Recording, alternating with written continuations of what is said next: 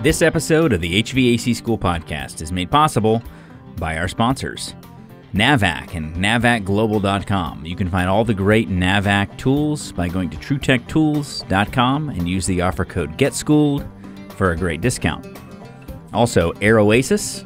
You can find out more at AirOasis.com. They are makers of the bipolar and nano air purifier units made in the USA right in Amarillo, Texas. Also, thank you, as always, to Refrigeration Technologies at refrigetech.com. Today we're talking about refrigeration, and in refrigeration systems we find that there's a lot of times that you want to use a little bit of thread sealant, especially on pipe thread. Nylon is great for use, especially on pipe threads, as a little bit of a sealant and assembly lubricant. Find out more by going to refrigetech.com. And finally, Carrier and Carrier.com, who has partnered with us from the very beginning. Thank you to Carrier.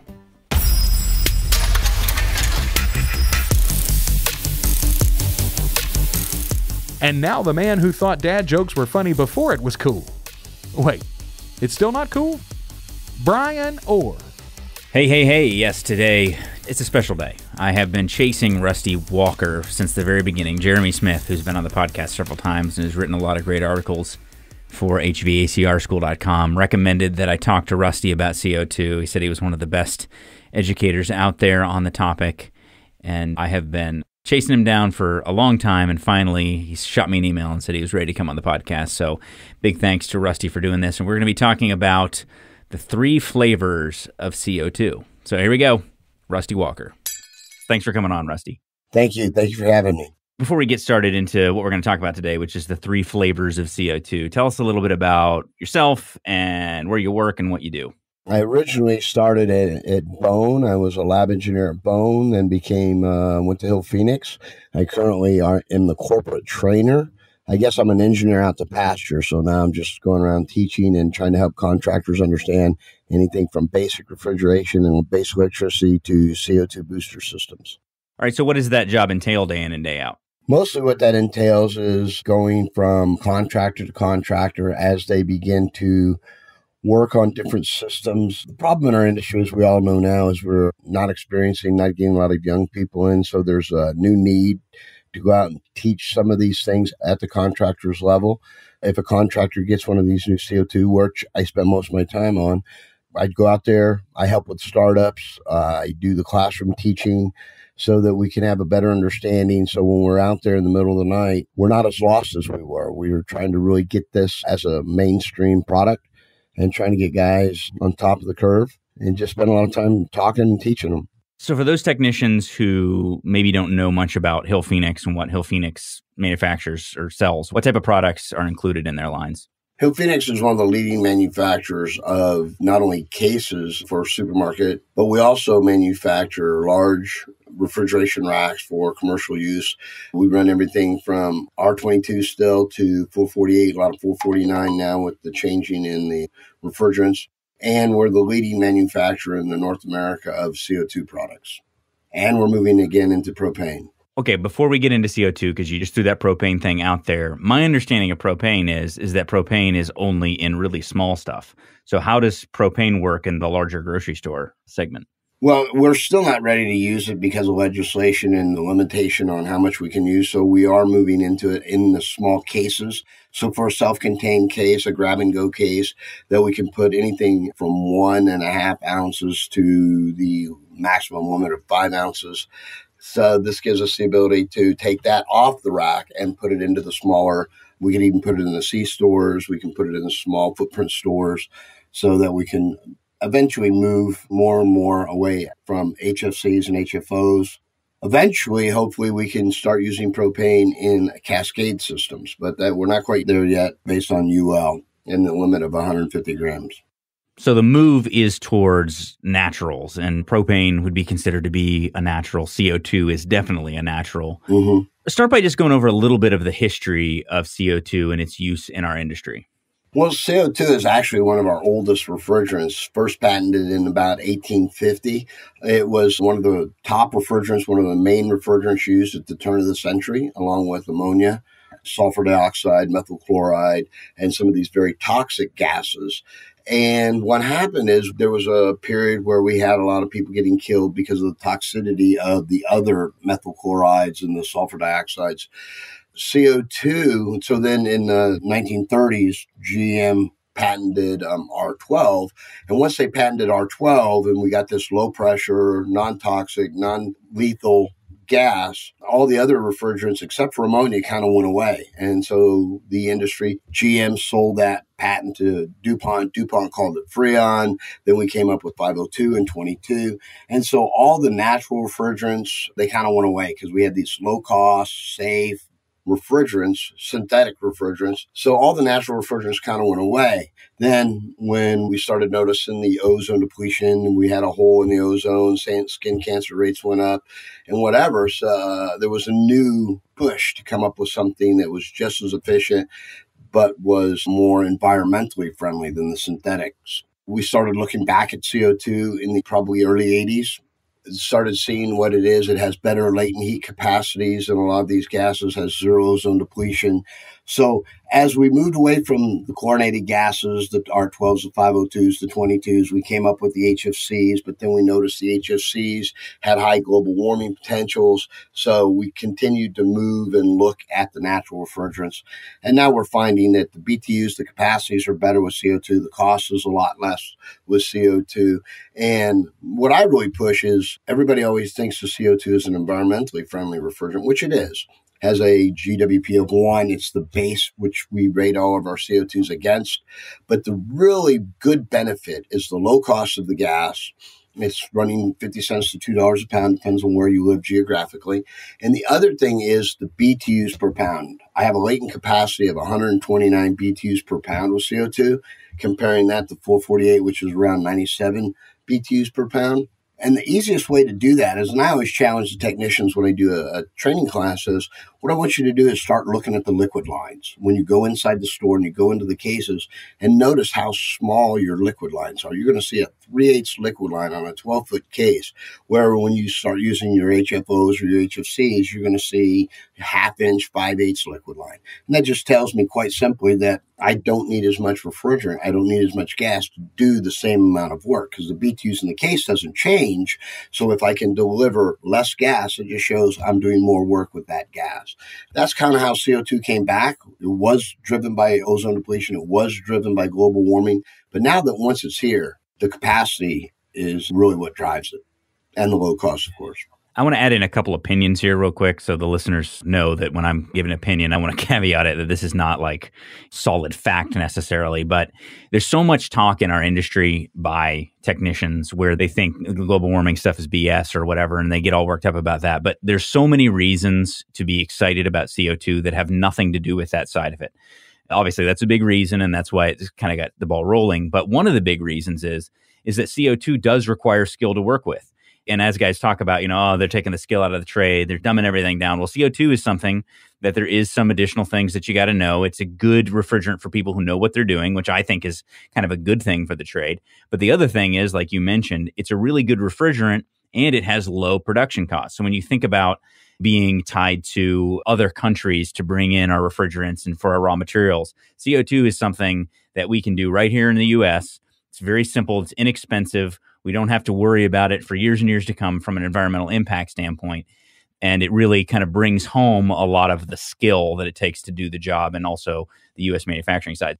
I think there's a lot of things to like about it. Yeah, there's some challenges, but we're going to talk today about how some of these challenges are being overcome. Okay. Do you have any comments on that? I agree with that. It does take some getting used to. And one of the biggest problems I find with technicians is the internet.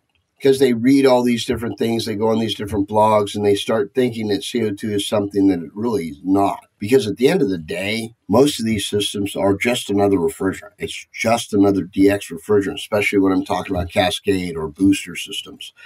It's just another refrigerant that happens to run at a higher pressure and has a high triple point.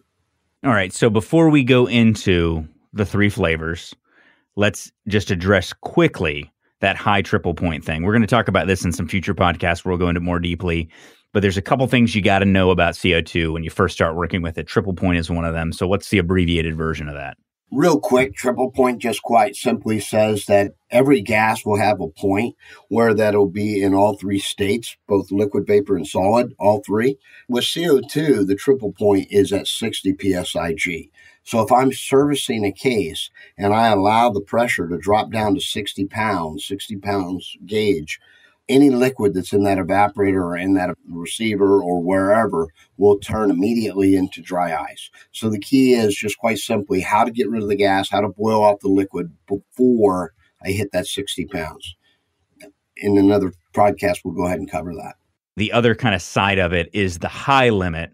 Talk a little bit about that when it comes to the supercritical fluid side. What's the quick Cliff Notes version of that? CO2 has a very low critical point, a high triple point and a low critical point. The critical point of CO2 is going to run around 87 degrees. Once I reach 87, if I looked at my pressure enthalpy diagram, when we say it becomes a supercritical fluid, there's no more relationship, pressure-temperature relationship. I can't look at my PT chart and tell you what the temperature, because what happens is I go above 87 and this changes into a supercritical fluid. The densities, the liquid and vapor densities now move along the density chart and they become equal. And so once the liquid densities and the vapor densities are equal, there's no way to distinguish, is this a liquid or is this a vapor? So that's why we say it's an undefined gas. It's now supercritical. And everybody wants to come up with some other term. Well, is it really superheated? No, it's not superheated, because if it were superheated, that means there would be a pressure and a temperature relationship. And I could look at a saturation point and say it's above that. But since there is no saturation point because the densities are equal, the only thing I can call it is a supercritical fluid. Makes sense. So we've got the critical point at the top end, and then we got the triple point at the bottom end. What makes CO2 different than a lot of refrigerants we work with is the fact that the two of them are pretty close together. Mm-hmm. All right, so now we're going to dive into the specifics of the three flavors of CO2. So I'm going to let you just take it from here, go down the list. What are the three flavors and what are some of the differences? All right, so the main three systems or flavors of CO2 that we have out there now, and these, again, are the base flavors, because then on one of them, and I'll kind of touch on that a little bit, I can do some kind of a hybrid, and we'll talk about that as well. But the main flavors are, the first one we started doing in 2006 was CO2 secondary. With CO2 secondary, I call this a gateway system in a way. It gets us to the booster, because with the secondary system, all we do is we have an HFO or an HFC on top, as any secondary system would do. So I'm going to have the HFO up here. I have in between the upper section of the system and the bottom section of the system, which is my CO2 portion, I have a heat exchanger. So we'll start with how the system's going to look. It's going to have a giant, large receiver. Inside that receiver is going to be both liquid and vapor CO2. This system currently that you see, you're going to see a lot of this in a Wegmans, or you're going to see it in a Walmart. These are just a few that's chosen to do secondary, because I'm going to have it. It's a low temperature system. I'm running it at minus 20, which was CO2. Minus 20 is 200 pounds, so it's a low pressure system, at least in the CO2 world. So what we have is we have this giant receiver where I have liquid and vapor inside there. I'm going to come off the bottom of the receiver and I'm going to send it to a multi-stage centrifugal pump. This centrifugal pump has, when I say multi-stage, it has three separate impellers that allows me to step the pressure up across there so that I can move the fluid all the way into the evaporators. I stepped it up. I've got about a 25-pound differential across this very small centrifugal pump. I push the CO2 out. Now, I send it to each one of the evaporators. This is a looped type system. So I have a large liquid loop, and by large in CO2 numbers, that's probably 7/8. I send the CO2 out to the evaporators in the walk-in or the cases. And for a metering device, all I have is a solenoid. I'm going to cycle that solenoid simply based on discharge air temperature. So we look at the temperature. I'm trying to run 0, minus 10, minus 20. I simply open the solenoid and close it based on that temperature. Now, this is where we stole right out of the ammonia handbook. We're going to use a 2-to-1 overfeed system. So the pump is going to push out actually more CO2 than I'm going to boil off inside of the evaporator. So the solenoid's going to open up when the discharge air goes up. I allow liquid to come into the coil. That liquid is going to quite simply, because of the BTUs per pound, the discharge air temperature is going to drop really quick. The solenoid is going to cycle off, and you're going to actually see on most systems, the solenoid is going to have more off time than on time. But as that solenoid closes, I still have that liquid sitting in the coil. So as my discharge air, my fans move the air across the evaporator, the discharge comes in, any infiltration in like an open case in some of our stores where we have open low temp cases, we allow that air to come across the coil. That air, that load, that heat that's coming off the product, infiltration, every time somebody opens the door, all that heat simply boils off the refrigerant. Now, our flow rate, since it's an overfeed system, is very slow. And what I'm doing is as that liquid begins to boil and becomes a vapor, I'm bringing back both liquid and vapor. We like to say it's a wet return. Quite simply, it's saturated. I have liquid vapor in both on the return line. So the return line brings that liquid vapor mixture back into the receiver where the liquid that we didn't use will fall to the bottom and be ready to be reused. But the vapor is now going to move, and we have a heat exchanger, very large heat exchanger, kind of looks like a chiller heat exchanger. If you were to see it for the first time, you would think, oh my God, that looks like a chiller, very similar. But what we do is we use a thermal siphon now. So we have a line that comes off of the receiver, comes up to the inlet side on the top side of the heat exchanger. This is vapor. We're bringing this vapor. This vapor is attracted to the colder 448 or 22 or 407 that's on the other side of that heat exchanger. Now we begin to bring that in. Now the temperature drops as we begin to change state. One of the other things about CO2 is for every 1 degree, I have a 6-pound pressure drop. So I have 6 pounds per degree of change. So as I begin to refrigerate that refrigerant, it creates this natural siphon, a thermal siphon right out of the ammonia handbook. So we create this thermal siphon that allows the vapor to come out of the receiver into the heat exchanger, chilled, heat removed, put that heat into the upper system, the 448 or the HFO system. We put that heat over there. We condense it, if you will, and the condensed liquid or that liquid comes back into the receiver. And we quite simply send that liquid back to the evaporators. The nice thing about this is you're not going to worry about superheat. You don't have to worry about how to set the expansion valve off. You simply control it with the solenoid. And on the upper cascade or the upper section of the system, the HFC or HFO side of the system, we've put the heat into that refrigerant, and that heat quite simply takes it from the compressors to the condenser and discharges that heat outside using the HFC or HFO refrigerant. And all that we see inside the store is the CO2. And a lot of people like this system because of the simplicity of control and the lower pressure. The whole system is going to run somewhere between 200 and 250 pounds based on load. Of course, if I have a power outage, which we could cover later, the pressure would go up. But as a normal operation, I'm somewhere between 250 and 200 pounds based on load. So that's the second. First thing that I'm thinking is, okay, maybe one of the big advantages of this is that if you really want to reduce your total HFC charge or HFO charge, this is a way to do that because now you're keeping all of the primary refrigerant inside a motor room, for example. Correct. I'm trying to draw a picture in my head. This is one of the disadvantages of a podcast because we don't have a diagram to point at. But a picture in my head is I'm thinking of this a lot like a water loop or a glycol loop system that we may see in air conditioning, for example, where you're using a secondary refrigerant, which in a glycol or water loop system, that would be the secondary. And you have the primary that's then cooling it, but you're still leveraging that high heat content of latent phase change that you have in CO2. So CO2 is advantageous because you can move a lot more heat with less of it than you would with other types of mediums that were staying in a single form, right? Mm-hmm. Doing a podcast is very difficult for me because I'm usually having the graphic. But you're absolutely right. The only difference is it is actually exactly like a glycol system, except some of the differences between this and glycol. On a glycol system, like we do a glycol in a supermarket using plus 20 propylene glycol. The pump on that system will be on the return line, pulling the refrigerant or the glycol back from the cases. Here, we're going to have it and push. It's going to be on the supply line. It's going to push it out. The other difference is, and the biggest difference is, with glycol, I'm going to have sensible heat transfer. So I'm going to enter as a liquid. I'm going to leave as a liquid, and I should see about a 7 to 8 degree TD based on how Hill Phoenix designs a glycol system. Here, I'm going to get latent heat transfer because I'm going to enter as a liquid through that solenoid, and I'm quite simply boiling the refrigerant off, not sensible heat transfer where I'm entering as a liquid, leaving as a liquid. I'm getting the advantage of the latent heat transfer where I'm boiling it off, I'm absorbing the heat, and I'm changing state. All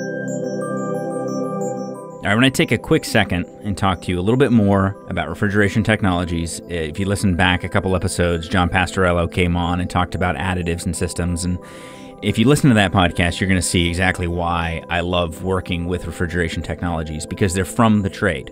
For those of us who are working with our hands in the trade, you know that most of the people in the trade, they don't pull any punches, right? We don't have time to screw around. We don't want to be sold with the sizzle without having the steak. And that's what I like about refrigeration technologies. They make good, solid products that do what they're supposed to do. And one of the big things that they do, that they're supposed to do, is they make products that are non-toxic as much as possible. They make products that are safe to use, not only for technicians, but also to have in customers' homes and buildings. They make really good cleaners and chemicals. They make an excellent, even acid test kit. I didn't even realize this, but they make some excellent acid test products, and you can find out more on their website, like I mentioned, refrigetech.com. But kind of the mainstay products, the ones that I really enjoy. Big Blue, they make a low-temperature Big Blue. You get the Big Blue in the spray bottle that we've all seen, and then they also have one with a swab if you prefer the swab. It's an excellent leak reactant, soap bubbles. For the uninitiated in the terms, it's leak reactant. That's the fancy word for it. But it's great stuff. If you've used Big Blue, you know it's great. Nylog is excellent. When we're pulling vacuums, we use it on all the seals and on the threads to help pull a deep vacuum. It can also be used as an assembly lubricant. It can be used on pipe thread and flares. It really helps get a nice tight seal, helps prevent galling when you're putting metal parts together, and it's refrigerant safe. It's made from either POE or mineral oil, depending on which one you use, and so it's okay to get a little bit of it in the system. It's not going to hurt anything in comparison to some other products that you definitely would not want to get into the system. Nylog is non-hardening also, which is also an important thing if you're working on it with refrigeration. So there's a lot to like about Refrigeration Technologies products, and you can also find their products, like many of the things that I talk about here, on True Tech Tools website. So if you find it at your local supply house, that's best. But if you can't find it there, you can always go to truetechtools.com and use the offer code GETSCHOOLED for a great discount. All right, here we go. Back to Rusty. We were talking about the difference between the glycol loop system and the latent heat, the additional advantages that you get by using the latent phase change with CO2. Correct. You had mentioned that it was very similar to glycol, and that's true. It's just I get the advantages of latent heat transfer instead of sensible heat transfer, like on a glycol system, where I'm just looking at sensible heat, grabbing sensible heat and just changing my delta T going through the evaporator. And you also mentioned that the metering device is a solenoid. Now, is it actually a metering device? Does it change diameter at all, or does it just basically open and close? It basically just opens and closes. So it's a metering device in the fact that it allows and it meters the amount of flow in there based on discharge air temperature. So it stops and starts. So it's kind of binary. It doesn't get a change of state. I don't have pressure drop going through that. It's full ported. So it's just a metering device in the sense that it allows the CO2 to enter the coil as needed. Because remember, once it goes in there, since it's an overfeed system, it's just right out of the ammonia handbook. It's an overfeed system. That means that liquid CO2 sits there that I've allowed into it. And you could say, if you wanted, that the heat mode itself helps meter the amount of flow, because as the load and the heat comes across that coil and boils that refrigerant off and brings that liquid vapor back into the receiver, I don't have to worry about superheat because I'm not going back to a compressor. So I get a fully flooded coil. So there's liquid all the way through the coil, glycol system would have. And so I get heat transfer throughout the entire surface area of that coil. It's also interesting because you use a couple terms that are just intuitive for you, but I think a lot of techs may not know the difference. So you talk about it being circulated using a centrifugal pump. And it's a pump, not a compressor, because it is moving liquid and not a vapor. So it can't compress. You can't compress a liquid, at least not in any significant amount. That's why it's a pump and not a compressor. That is correct. And it's just like you mentioned for those air conditioning guys who do this air conditioning, it's the same type of pump I'm going to use there. It's a centrifugal pump, a Bell & Gossett or a Patterson pump. So the only difference here is when I say multi-stage, I have actually 3 impellers instead of a single impeller, and it's much, much smaller. It's a third of the size. And then on the primary side, another interesting thing that probably blows a lot of guys' minds, which you mentioned, is that refrigerant, that CO2, moves through that coil or through that heat exchanger, I should say, just based on the thermal properties alone. There's no pump that's driving it through. There's nothing that's forcing it through other than the pressure drop that occurs within that heat exchanger, right? And that's correct. So here's one of the things that's critical for a technician to understand, because since I'm using that thermal siphon, if I get any little bit of non-condensables in there, be it nitrogen or air because somebody didn't purge their hose when they put the hose on the system, those non-condensables are always going to go to the highest spot. And the highest spot here is going to be in that thermal siphon that comes up to the heat exchanger. So if I camp out a little bit of nitrogen or a little bit of air, then I lose that entire thermal siphon, because it's, if you want to say vapor locked, you could say that, because I've lost that siphon. I'm not taking that CO2 vapor in there, so those non-condensables will just sit right there. So one of the things we always look at is, if you're running one of these secondary CO2 systems, if your expansion valve, and if you think about that, if I put vapor on that line, that means I've lost my load. I have no load to that heat, to the evaporator on the HFC side. So the expansion valve, that's going to be an electronic expansion valve nowadays, because it's mechanical hardly anymore. That expansion valve is going to begin to close down. So I will see it. I'll be looking at the controller and I can see that it's down to 10% open. And I know I have a lot more load than that. I have a lot more heat. Well, that's a quick indication to me that I've lost my load. I've lost that heat exchanger. And so since CO2 can be vented, there's no recovery, no reclaim, I can vent it. We always install an access port. So I quite simply just open that access port and vent out any non-condensables that I have in there. So I'm going to go in there, I'm going to purge it, I'm going to get a good purge on it. Then I'm going to close that valve, and then I'm going to look over and see the expansion valve begin to load back up as that thermal siphon's reestablished, and I now have load to the HFC or HFO side of it. The expansion valve on the HFC side will begin to load up. It'll be open up, and I'll start bringing my CO2 temperature down. Because the first thing that would gotten you out there is it's going to be cases run warm, of course. And you're going to walk in there and you're going to see your vessel pressure at 300 pounds, 350. Well, the first thing you're going to say is, I've lost my load. I've lost one of those heat exchangers. And so you're going to start looking at those expansion valves, and then you're going to see one or more of them only showing 10 or 20% open. And that's going to be your indication that, hey, I probably have non-condensables. Talking about this, it reminds me, it's not exactly the same, but it reminds me, when we're talking about thermal cycling and the sort of lock that you get. I remember back in the old days, my grandpa used to tell me, if you had one of those ammonia refrigerators in your RV or whatever, he said, what you do to fix those if they stop working is you shut them off, you turn them upside down, let them sit for 24 hours, and then set them upright again and light them, and then they'll work. It just kind of reminds me of that. We're just not used to seeing these types of systems, at least most of us in the industry, that just use thermal cycling, just use heat essentially as the engine to drive that refrigerant around. But it's a very interesting system. And as you mentioned, it's beautiful to be able to vent the CO2, because now you can easily remove those non-condensables without having to worry like we normally do. And again, I always like to tell people, if you really want to get a handle on this particular system, half of it comes right out of the, so the ammonia guys are like, oh yeah, I'm good, because thermal siphons and the overfeed systems come right out of the ammonia handbook. So that's an interesting thing. If you want to go to research it a little more, just look on some of the ammonia books. That settles type number 1, which is the secondary system, right? Mm-hmm. Yep. What's the next flavor? So the next one is our cascade system. We've been doing cascade refrigeration for hundreds of years. Well, probably not that long. But so what I have is, like, by definition, a cascade system is 2 complete refrigeration systems tied together at a single point. So I'm going to have an HFC. I'm going to have an HFO system. That's going to be, let's say, 448 or whatever the refrigerant is. And it's going to have a compressor, a condenser, a receiver, an expansion valve. It's going to have an evaporator, and then back to the compressor. On the lower cascade, which is going to be my CO2 side, of course, it has a CO2 compressor. It has a condenser. It has a receiver. It's going to have expansion valves out of the cases. It's going to have evaporators. That's going to be my case load or my walk-in load. And then I'm going to bring that superheated vapor back to the compressor.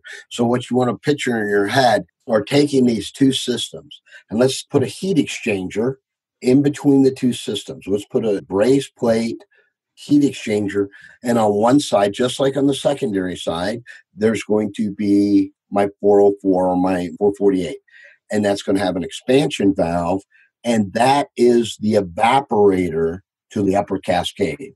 The heat exchanger is the evaporator for the upper cascade. The other side of that heat exchanger is a condenser. It's the condenser for the lower cascade. So that's why we call that heat exchanger, our term for it is going to be the evaporator condenser, because it's on one side of it's the low side for the upper cascade, and on the other side, it's going to be the CO2 that's being condensed, and it's going to be the condenser. So now that I kind of set the stage here, I think it's easier to understand if we start on the lower cascade. The lower cascade is the refrigerant that's going out into the store. It's what's going to be removing the heat from my cases, from my walk-in, and I'm going to use that as CO2. That's typically a cascade system. Doesn't have to be, but typically when we manufacture these, we use CO2 as the lower cascade or the low temp system. So I'm going to run it again at minus 20. Minus 20 is 200 pounds. We can get that on our PT chart. The compressor is going to compress. It's going to run. It's either going to be a Copeland scroll or a Bitzer reset. Those are the only two that we typically use in the U.S. So I take this, I compress the gas just like any compressor ever designed. The only thing different, if I were to open and pull the heads on this compressor, is I'm going to see pistons for a low temperature system like this. I'm going to see pistons that are the size of maybe a little bigger than a quarter. Because of the sweat volumes and the latent capacity of the gas, I don't have nearly the size compressors that I would for a normal DX system. And also, I imagine your compression ratios are going to be pretty low in comparison with other types of refrigeration because you're so accurately controlling that condensing temperature, right? That's exactly right. So I don't see a lot of fluctuation. So it's a very stable compression ratio. Because when I discharge out of here and I send it up to that heat exchanger, the upper cascade, is going to be running at about a plus 15-ish. Because I only have a 4-degree TD with CO2, not a 10-degree TD. So I'm going to run that at a 15-degree saturated on the upper cascade, which is going to allow me to condense the CO2 at a plus 20. Nice thing about that is everybody's always concerned about pressure with CO2. And they hear all these horror stories, and unfortunately they read it on the internet. But here I'm going to condense it plus 20. Plus 20 is 400 pounds. So I'm going to compress around 400, and that's going to vary based on load a little bit. But since the load of the upper cascade is relatively stable, I'm going to be somewhere between, let's say, plus 18 and maybe plus 22 at max. You're not going to see that ambient temperature that the upper cascade will see. So I condense it plus 20. I bring in a superheated discharge vapor, go through there. The expansion valve is going to open. It is the load for the evaporator, so it'll open up. The electronic expansion valve on the HFC side will open up. He will begin to remove heat out of it, condense it into a liquid. I now send that liquid CO2 at plus 20 into my receiver, like I would on any other system. When I approach it from a service standpoint, I want to approach it as a normal DX system with a little higher pressure. I'm going to go through a heat exchanger, an inline heat exchanger between the liquid and the suction on the lower cascade. I send that subcooled liquid. Now I send it into an electronic expansion valve. Now, there are no mechanical valves in CO2. None of the CO2 systems, I don't even know if there's one that exists anywhere. And I don't think anybody's ever going to design one because, like it or not, the mechanical valve is going to go the way of the dodo. So I have this electronic valve. I can either use a pulse valve, which is manufactured by Danfoss primarily, but Sporland's just released their own pulse valve. Typically, those valves are going to have a 6-second window. They're going to look for superheat through the case controllers. They're going to say, I need 100% of the valve for 6 seconds. I'm going to be open. If I need 50% of that valve based on superheat, then I need 50% of that valve on the pulse valves. I'm going to be open for 3 seconds, off for 3 seconds. On a stepper valve, a Sporland stepper valve, it's simply going to drive that auger screw, if you will, 2% open. How many steps do I need to open up or close based on superheat? Because when I leave the case here, I have a liquid line and a suction line, not a supply and a return like I did on the secondary. So now coming out of the evaporator, I need to have that superheat. I need to have that 8 to 10 degree superheat so that I bring that suction back into my low temperature CO2 compressors. Like you said earlier, I can't compress liquid, at least not very long. And so I need to make sure I have superheat for the protection of the compressor. So I bring that 10 degrees, about 30 degrees back at the compressor based on what Bitzer tells us. Bring that suction back, that superheated suction back to the compressor. I compress it again, back to the condenser, and I have a nice little DX system. On the upper cascade system, on the other side of that heat exchanger, I have an expansion valve that's going to open up as the load and the heat from the condensing from those lower cascade compressors enter that heat exchanger. The upper cascade expansion valves open. Again, control superheat once they open and make sure that I have superheated vapor going back to my upper cascade compressors. Again, those could be Bitzer, those could be Copeland, recips, or scrolls. When I do CO2, Copeland really doesn't have, or Emerson really doesn't have a recip for CO2, but on the upper cascade, I quite simply could use Copeland recips, Bitzer, or scrolls. And then I go to that, I take the heat that I've picked up in the lower cascade, I bring it into my compressors, compress the gas, take it to my air-cooled or adiabatic or whatever condenser I want to have, discharge the heat, condense that superheated vapor back into a liquid, send it to the receiver, to another heat, just a little bitty inline heat exchanger, get a little subcooling, a little superheat, back to the electronic expansion valve, and there I go. And that's the DX CO2 cascade system in a nutshell. Yeah, it seems like really simple, honestly. I mean, once you get over the idea that you have this heat exchanger that is simultaneously the evaporator for the upper cascade and the condenser for the lower cascade, after that, everything kind of falls into place. The upper cascade is like every other system we've ever seen. I mean, it's got, like you mentioned, air-cooled condensers or water-cooled or adiabatic or whatever. So there's some variance there, but the refrigerants we're used to seeing, all of that is the same. On the CO2 side, we're essentially just running a really low or very controlled compression ratio. Just doing the math in my head, it sounds like it'd be between 2-to-1, 3-to-1 compression ratios, which means that those compressors are going to run really efficiently. They're not going to have, like you mentioned, they're going to have really small cylinders in them. It kind of falls into place, and it makes sense because now you're moving CO2 out into the store. Most of your charge is going to be CO2. And you're going to have a much smaller upper cascade refrigerant charge, which is useful because now you don't have to worry about chasing that all down throughout a store, especially when it's a controlled refrigerant. And that's, again, one of the goals here. One of the goals for all of these systems, the first two anyway, is how do I reduce, if I'm not prepared to go to the higher pressure booster type systems, then how do I reduce the amount of HFCs and HFOs? How can I get that as low as I can? Try to comply with some of the EPA regulations, some of the things that's going on in California. And that's where it starts. But then once you get used to it, and one of the things I always tell technicians when they walk into a CO2 store, especially if they've not seen one, the first thing I always like to tell them is to breathe. It's not that different, dude. We haven't changed the laws of thermodynamics, and it's just like you said. It's very simple. It's just a DX system with a little bit higher pressure. And if you want to think of it as a water-cooled or refrigerant-cooled condenser. Yeah, that's a good way to think of it. A refrigerant-cooled condenser. Yeah, that is exactly what it is. So anything else to hit on the basics of Cascade before we move on to Booster? It's a really clean system. And I'm going to come back to the secondary and DX after we do the booster because I like to introduce to what you're going to start seeing in Florida. Publix has already started moving to this hybrid system. And if we can, we'll come back and visit that after we do the booster. All right, so let's jump right into Booster then, because this is a little bit more complicated. I like to think of this system as a sexy system because this is where you're going to separate the boys and the men as far as technicians go. This is where you have to pay attention. And this is where I live now because there's so many customers, Aldi's, Trader Joe's, just everybody is moving to this system. Because let's start with why would you do this system? Why would you go to a booster versus the other two? The other two are simpler, lower pressure.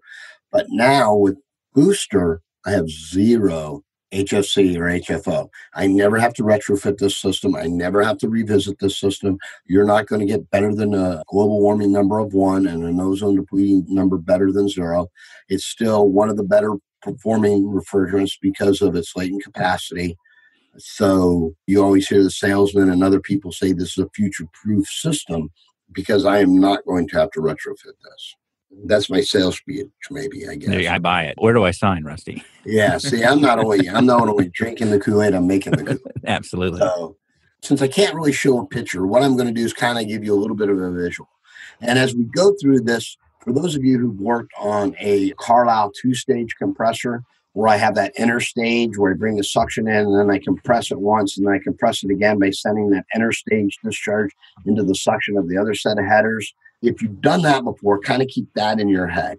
So I always like to start at the upper side, the high side of this, and that's going to be, so I have a series of medium temp compressors. I'm going to take one of our smaller systems that has two medium temp, it's what we call a 2x2. It has two medium temp compressors, two low temp compressors. I have these two Bitzer or Copeland. No, on this one, on the medium temp, it's going to have to be Bitzer. That's the only compressors we have in the U.S. right now for the medium temp transcritical state. I come out of here and I discharge out of these compressors. I'm still using POE oil like I did on the other two. I haven't added any kind of exotic weird oil. It's still going to be the Bitzer approved POE oil. I'm going to send that oil out of the compressor. I'm going to send it to oil separator. Now, I like to think of the system as operating in three modes. So I'll try to go through all three modes very quickly, and then maybe we can revisit it later. But let's say mode one, it's 41 degree ambient between, say, 77, 78 degrees ambient, drop light. So I come out of the oil separator and I go to, it's 70 degrees right now. That's what we're going to do for our discussion. So I send it out at 70 degrees. I'm going to run at a fairly low pressure of 930-ish pounds. And once you get used to CO2 and booster systems, 938 pounds, you're like, no biggie. It's a low pressure. Inside the copper here, now I'm going to use high pressure copper, which is going to be about 10% steel, but the rest of it's copper. So it's heavier, but it's rated at over 2,000 pounds. I come out of the compressors. I go into my condenser. It is a condenser right now because I'm entering it with superheated vapor.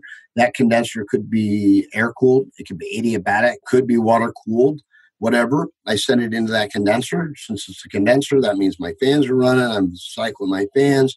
And leaving that condenser, I have a subcooled liquid. I come out of there through the drop leg or the liquid line, come through there into what we call a high-pressure control valve. This is a valve specifically for these systems, and it begins to help me regulate. All right. It's going to operate in three different modes. It has its own controller that is going to manipulate it. And this controller is going to look at drop leg temperature and drop leg pressure. So that's liquid coming out of the condenser. So if I can read liquid pressure and liquid temperature, I can calculate subcooling. So this valve, what is it going to regulate in this mode one? It's going to regulate subcooling. It's going to regulate the liquid coming out of that condenser to give me 3 to 5 degrees of subcooling leaving that condenser. It has to leave it in there a little bit to help cool, and the fan's running across it, so it's subcooled when it leaves. That's what I'm going to do. Then I'm going to go through that valve, that metering valve, and I'm going to go into a flash tank. But think of the flash tank as a receiver. So I'm going to enter into that flash tank or receiver at, 930 pounds. Well, my evaporators are only good for 650 pounds. So I can't send that liquid out of that receiver into the store. So off the top of that receiver, I have a flash gas bypass valve. And what this valve is going to do, the same little controller, same Danfoss controller that is controlling the high pressure control valve is going to control a flash gas bypass valve, a CCM valve. That valve is going to regulate because my controller says, okay, I want 500 pounds or 33 degree liquid in that receiver coming out of the receiver into the store. As the pressure goes up in that receiver, I will open that flash gas. That flash gas is the inlet goes to the receiver.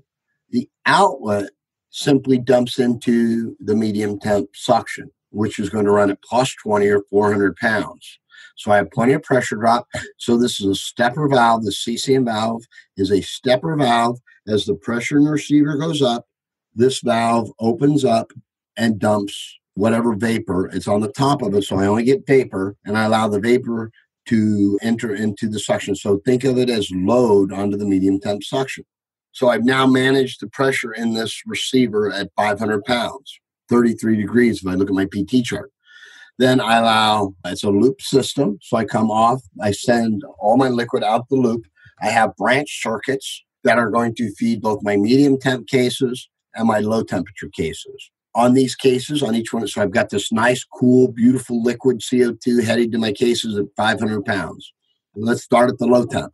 I go to the low temperature cases. I have an electronic expansion valve. It could be a stepper or it could be a pulse, just like on the Cascade, the exact same expansion valves I use on the Cascade. I'm going to monitor. Each case has its own case controller, and this case controller is going to look at discharge air to open the valve up. Once the valve opens up, it now becomes a superheat controller. It's going to control to 10 degrees of superheat. So now I bring that vapor. Low temp is going to run nominally, of course, minus 20, 200 pounds. I run that system at 200 pounds, minus 20. I operate the expansion valve so that I have about 8 degrees of superheat leaving those evaporators. I come back through an inline heat exchanger, maybe pick up a little more superheat. I come back to my compressors, come back to those compressors, 30 to 40 degrees of superheat, into the low temperature reciprocating or scroll compressors. Those could either be scrolls or recips on the subcritical lower temperature compressors. I discharge that out of there. So I'm running at minus 20, 200 pounds. I discharge. Now here's where you have to try to picture this system a little differently. So the discharge goes, I discharge this gas into the medium temp suction. Medium temp suction is running at plus 20. So again, my compression ratios are low, my compressors are low, and I'm running a plus 20 discharge and a minus 20 suction. Okay, so 200 and 400 pounds if you want to talk pressure. But I always like to talk temperature because pressure to me is just insignificant because it's really temperature that I'm trying to control. Temperature of the case, temperature of my suction line, superheat. So I've got a minus 20 and a plus 20. I take that discharge line. That discharge line is only maybe 5 feet because I come right off the compressor, right into the medium temp suction. So I bring that in. Now that vapor enters into my medium temp suction. So already my compressors have 2 loads, the vapor from the flash tank and the heat actually coming from the low temperature cases, because that low temperature case heat enters into my suction line, enters my discharge line, into my medium temp suction. Now, also on my medium temp suction, the liquid we talked about earlier goes to the expansion valves on your medium temp walk-ins or your medium temp cases. Again, it's going to be a pulse or a stepper. It's going to open just like any DX electronic expansion valve would. It's going to control superheat, and it's going to take that superheated medium temp vapor back into the suction of the medium temp. So it's critical to understand that.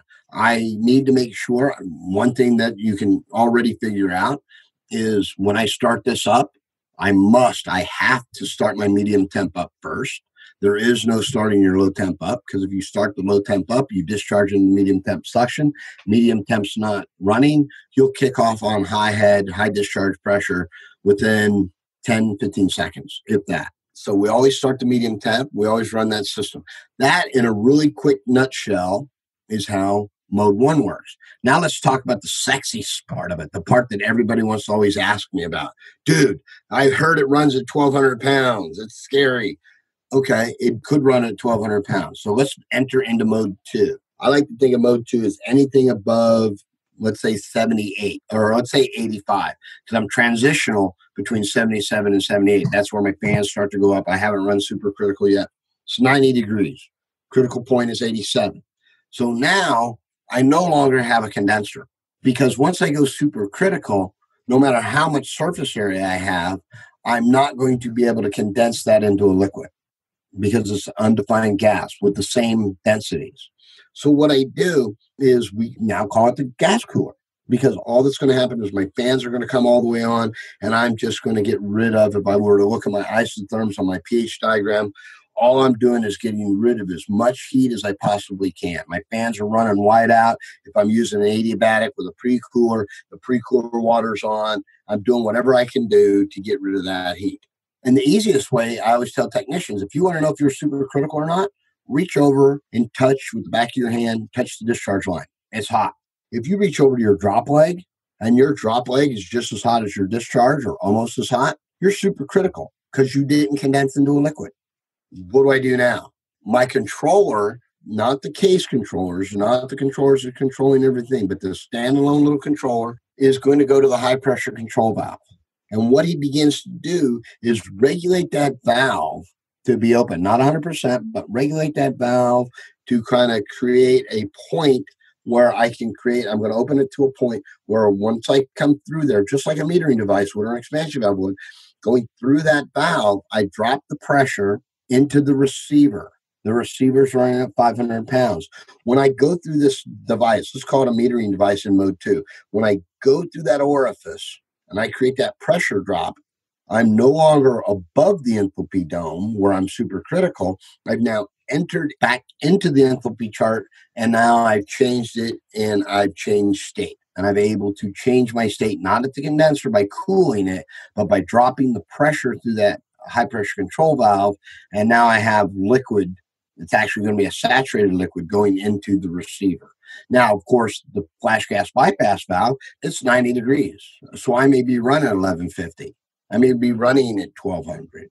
So that flash gas bypass valve, he's going to be almost all the way open because he's taking all that high pressure vapor and he's dumping it into the medium temp suction. And to be quite honest with you, this is where when people say transcritical systems aren't as efficient, as long as I'm subcritical, as long as I can stay out of the supercritical state, I win the energy war because of my gas, my efficiencies of my gas. But once I go supercritical, of course, I'm going to lose a little bit of that energy benefits because I'm bypassing a lot of that load back into medium temp compressors. So that's why when we go south and we go to Florida and we go to New Mexico and Arizona and New Orleans, that we run it through the adiabatic condensers, because with those in the south, I can limit how much I run supercritical and I can stay subcritical even though the ambient is higher. So then once I enter that, I change state in the flash tank. I'm maintaining that 500 pounds in the flash tank. Everything else that I already talked about in mode 1 stays the same. It's that same 500 degree or 500 pound, 33 degree liquid heading the expansion valves going through the systems. The low temperature compressors, they don't change their operation at all. They have no idea the upper cascade or the upper medium template supercritical because they stay subcritical because they're being condensed by the suction of the medium temp. It's perfect. So the subcritical compressors, low temperature compressors, they just do their thing. The only thing that changed is what the high pressure control valve does. It, instead of now controlling subcooling and holding that back, it now creates pressure drop. Flash gas bypass, he does the same thing. He's more open than he was before. So those are the two modes of operation. Let's go to the third mode. The third mode of operation is easy. That quite simply says that my ambient temperature drops below 41 degrees. Because think about this. One of the things we do, that receiver is at 500 pounds. So I cannot allow that condenser to get below 500 or I lose pressure drop and I have no flow. So in that little controller is the EKC 326A by Danfoss. That device says, hey, look, one of my set points is minimum condenser pressure. And we're going to say that's 560. So if the ambient temperature begins to drop, my fans start to slow down. I start turning my fans all the way off. And then in order to keep that pressure up to 560, I quite simply turn that high pressure control valve into a holdback valve. Because now he's going to be holding back that refrigerant to maintain a pressure inside of that condenser. And that pressure is going to be 560. The flash gas bypass valve, he's doing the same thing he did the last two modes, except now he's mostly closed because he has to try to keep that pressure in the receiver up by closing that valve and maintaining that 500 pounds. Again, it all goes back to that 500 pounds or 33 degrees inside the receiver. Then again, the low temperature compressors, they have no idea it's cold outside. They don't know anything changed. All they know is they had 33 degree liquid hitting those expansion valves. They did their thing. They created their superheat. They sent it to the low temperature compressors. Low temperature compressors dumped into the medium temp suction. Nothing inside the store changes. So that's basically the booster system in a nutshell. Now, if I'm running a cold ambience, I'm going to run 560 pounds in the discharge. If it's hot, it's going to be 1,200 pounds. And once you get used to it, and I've not had too many mechanics tell me after they've got used to it that they didn't love this system because they never have to go out to it. And you're going to have to see that for yourself instead of believe me, that's for sure. I have this hardcore cartoon going through my head, and you walked me right through it. I saw the whole thing as you were going. I think some people may not have that level of imagination. I've always been kind of a weird kid. So I could see the whole thing and all the pieces. But let's address a couple things that hopped into my mind and see if I'm on the right track here. So one thing that you mentioned is with the 500 PSI, I think you said that was 33 degrees was the liquid temperature? Yeah, about 33 degrees. So first thing, obviously, you're going to have to insulate all of your liquid lines. They're going to have to all be very, very well insulated. Otherwise, you're going to have condensation like crazy. So that's one thing that jumps into my head. Yep. And that's true on all of these systems, especially since all three of these systems, that liquid line has to be insulated. If you think of the secondary system, I'm sending minus 20 liquid after those solenoids.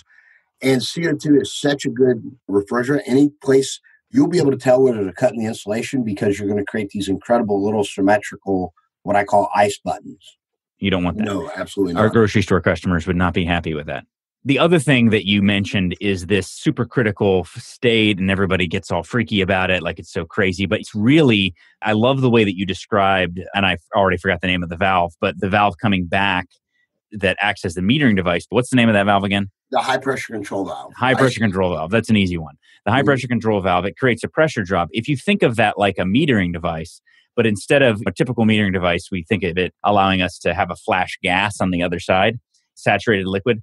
We're really having a flash liquid feeding. So we got this supercritical state where it's not really a liquid or a vapor. It doesn't really follow the rules that we're used to. As soon as that pressure drops and comes to the other side, well, now we've essentially flashed it. It's the wrong term, but a term in my head that works into a saturated liquid. Is that a good way of thinking of that? Yeah, and I really like the term flashing because that really what it is flashing. It's changing its state. It's turning. So it wouldn't be a full column of liquid going to that receiver, but I like the way you said flashing because it's going to be saturated. It's going to be liquid vapor mixture. And to me, that makes perfect sense. As long as we just embrace the supercritical state as being this different thing that's other than, that doesn't really follow the rules, then all of a sudden that all makes sense. The other word that you keep saying is adiabatic, and I think a lot of techs aren't going to know what that is, but really, if you've ever seen a swamp cooler where you're evaporating water, you're not just using water, you're actually using evaporation. That's essentially all that is, right? It's an evaporative condenser. I don't like to use the evaporative condenser because in my head, I think evaporative condenser with the water touching the coil. With adiabatic, you're absolutely right. It's nothing more than a swamp cooler. And so what I'm doing is when that air comes across this pad, what they call a pre-cooler pad, which is wet, and the coil stays dry, so I don't have to worry about treating the coil, or I don't have to worry about it any scale on the condenser itself. I'm quite simply dropping the air temperature. So I'm fooling the system by removing the heat out of the air with what I always say that water comes through the pad and it's kind of an explosion or exchange of energy, heat energy from the air to the water.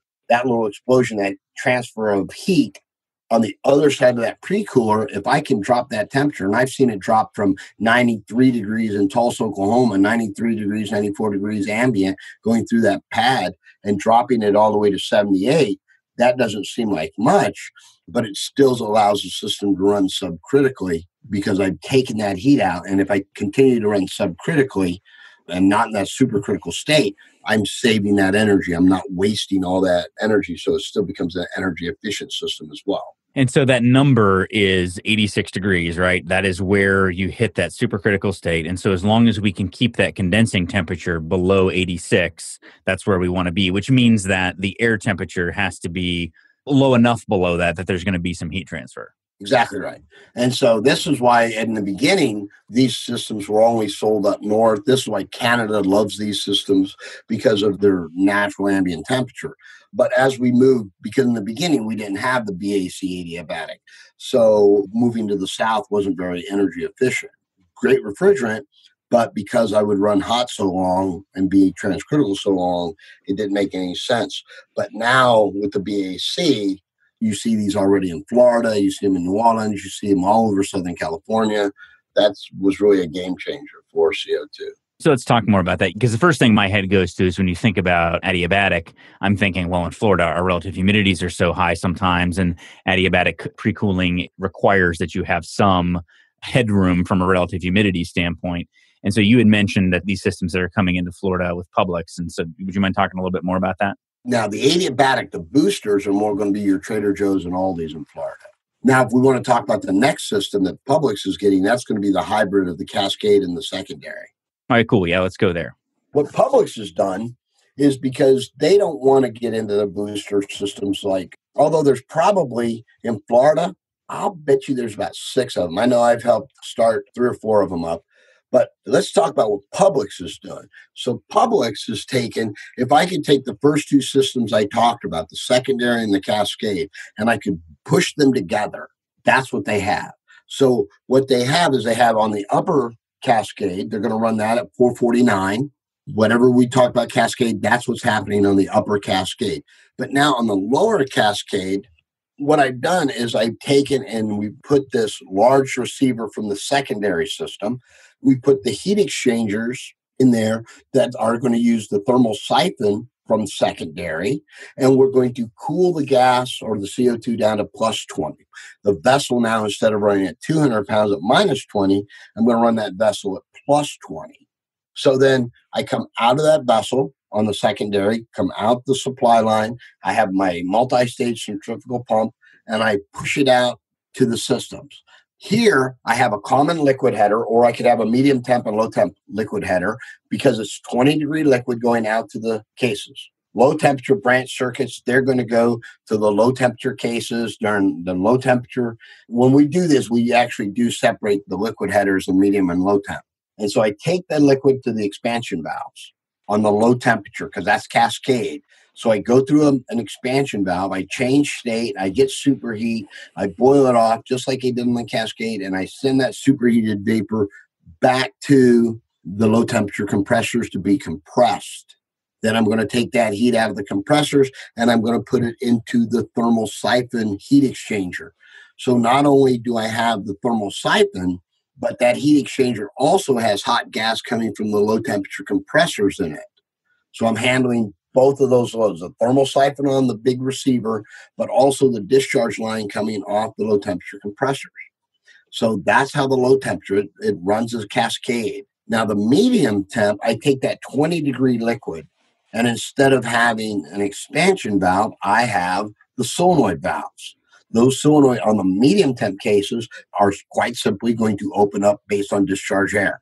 I'm using a 2-to-1 overfeed. So I go in there, I put more CO2 into the medium temp cases that I'm going to use, and I let it naturally boil off from the load that comes across it. There's going to be more open cases, of course, on your dairy cases, your deli cases, your produce, your single deck meats. So all that heat sits there and boils all that CO2 off, and I bring it back saturated. So the medium temp lines are always saturated. They're going to be a liquid vapor mixture. It could be based on load. It could be 50% each. It could be 80% liquid, 20% vapor, or it could be 20% vapor, 80% liquid. It all depends on load. How much am I boiling off? And then I bring that, the medium temp return, not suction, but return, that dumps right on top of that big giant receiver because it's not going to a compressor. It's saturated. So I wouldn't want to put it in a compressor because of the liquid entrenched inside of that. And so I quite simply push those to the secondary. I use that at medium temp, and then I use the cascade for my low temp. And so this way I can do both low and medium temp inside the store with CO2, a natural refrigerant, reduce my HFC or HFOs, keep it in the machine room and in the air-cooled condenser that sits on the roof, and I greatly reduce the amount of other refrigerant, HFOs and HFCs that I use in there. And the majority of the refrigerant is going to be the CO2 inside the store. Very interesting. Okay, so just to kind of nail this, the reason why you can do this is because you're essentially nailing the liquid line temperature to the exact temperature that you need in the medium temp cases anyway. So you don't have to have any additional pressure drop in the medium temp cases because 20 degrees is already sort of nailing that coil temperature that you're looking for. But then you can still use that 20-degree liquid, run it through expansion valves, actually get some latent or direct expansion. I mean, either way, I guess it's direct expansion. It's just flooded versus not. And so you're kind of serving both. On the medium temp. Because remember, on the medium temp, I don't have an expansion valve. I'm just using that overfeed. So I'm boiling it off because I'm pushing the liquid out, pressurizing that liquid, pushing it out with a pump on the supply side. But on the low temperature, I have the pressure drop because the low temperature suction comes back to a compressor like a cascade. So when I have 20-degree liquid feeding that expansion valve, which how cool is that? How happy is the expansion valve to have that quality of liquid going to it? So that's going to be either a step or a pulse, and I'm going to get the pressure drop from plus 20 to minus 20, which is 400 to 200 pounds. So I get that, and then on the low temp, I bring that superheated vapor back to a low temperature compressor. I can't tell you how much I've learned just listening to this. I mean, you've introduced a bunch of new terms to me and everything. It's really great. And it all makes sense. Now, for those of you who are listening to this who haven't hardly done any grocery store refrigeration, you're going to be like up a creek without an oar, no pun intended, because it's just like, oh my gosh, what are all these phrases? But it all comes down to the basic refrigeration circuit. I mean, we get compressors, condensers, metering device, and evaporators. They're interacting with each other in order to hit certain target temperatures. We throw in this new idea of the critical point and the triple point that we've got to work with. We'll talk more about that in the future, but it's really interesting how all three of these work, and you've done a great job of explaining it. I mean, it all makes a lot more sense to me, which means that there's at least 3 other people out there who will get something out of it. I feel so much better now. Okay, great. I think we nailed it all. We're going to talk more about this in the future. We had a little bit of technical difficulty throughout this episode just because of some computer bugs here and there. I'm going to send Rusty a mic for the future episodes, but I would encourage you to shoot me an email, Brian, B-R-Y-A-N, at hvacrschool.com. Let me know if you have any questions about this, what areas you want to go into deeper. And we're going to do kind of a whole series on this topic because it's an area where there's going to be a lot of growth. It's a big opportunity from a career standpoint. A lot of guys ask me, what should I look into specializing in order to kind of future-proof my career? And I think CO2 is an excellent area to at least have some domain knowledge on. Obviously, like I always say on this podcast, you are not going to learn how to work on refrigeration and air conditioning by listening to a podcast. But what a podcast can do is it can open you up to resources and new ideas that you weren't previously open to. And Rusty and Hill Phoenix are obviously one of the leaders in this area, and you can go to his classes and learn more from Hill Phoenix on this. If somebody wanted to learn a little bit more from Hill Phoenix, where should they go?